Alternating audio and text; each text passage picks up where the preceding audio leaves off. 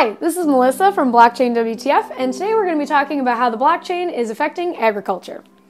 I'm sure most of us have bought an organic apple and wondered, is this actually organic, or did they just put a sticker on it and charge more? Currently, we just have to trust that our food is what the label claims it is, and it's where it came from. But we don't actually know. Some of us know more than others the advertising gimmicks that food companies use, like labeling something as a cheese product, even though it's not actually cheese. Check this out. This is Kraft American cheese. I'm going to show you what happens when you burn Kraft American cheese.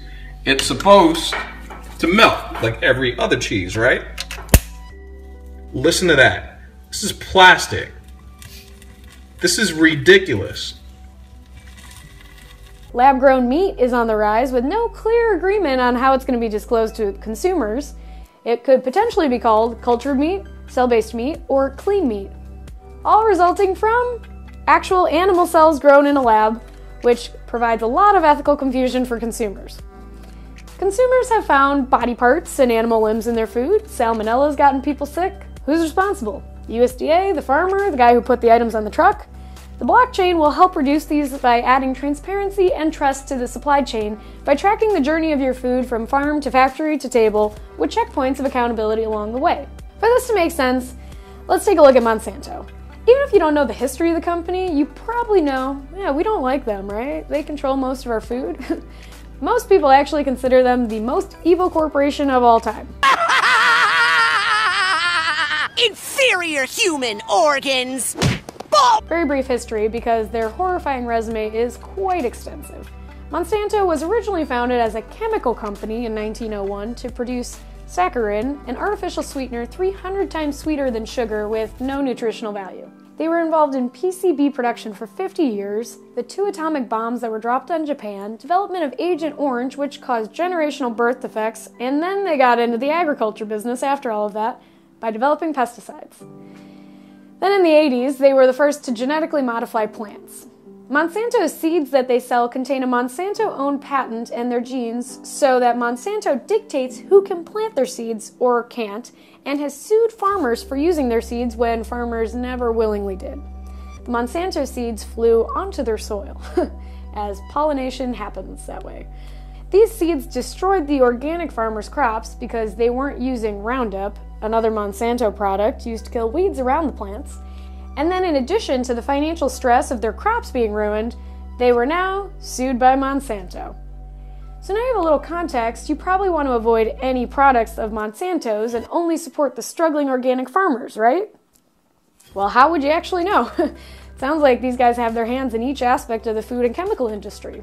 Well, once the blockchain is applied to agriculture, smart contract checkpoints along the supply chain could theoretically track which farms use Roundup and use their GMO seeds, and then you can shop at places that do not, except for farmers that don't know seeds flew onto their property lines. A helpful change with the blockchain would be reducing food waste when a foodborne illness breaks out.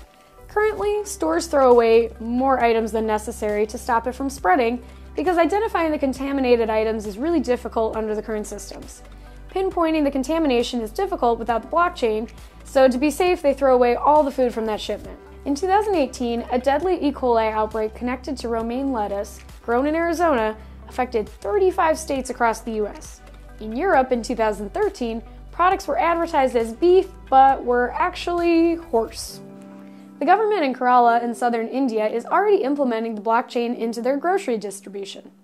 This increase in consumer confidence comes from knowing what the animal was fed and what antibiotics they were or were not giving.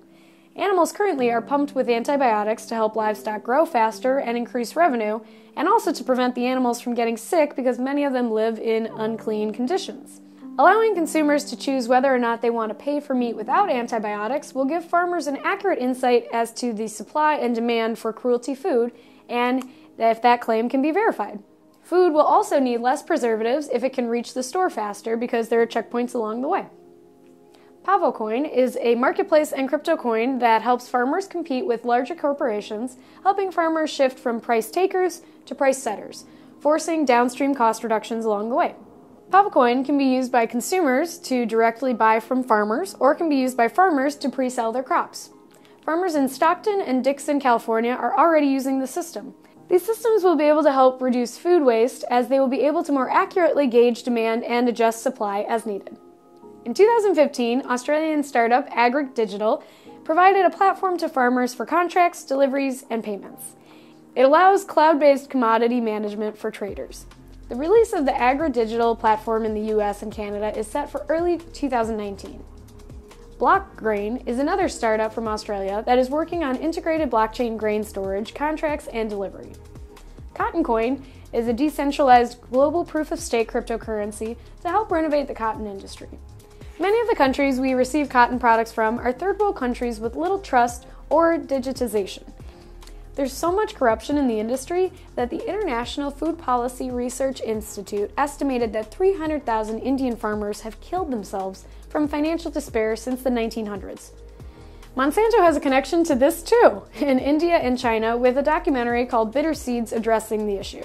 Monsanto's experts counter these claims and argue that suicides have decreased since increasing production and income for these farmers.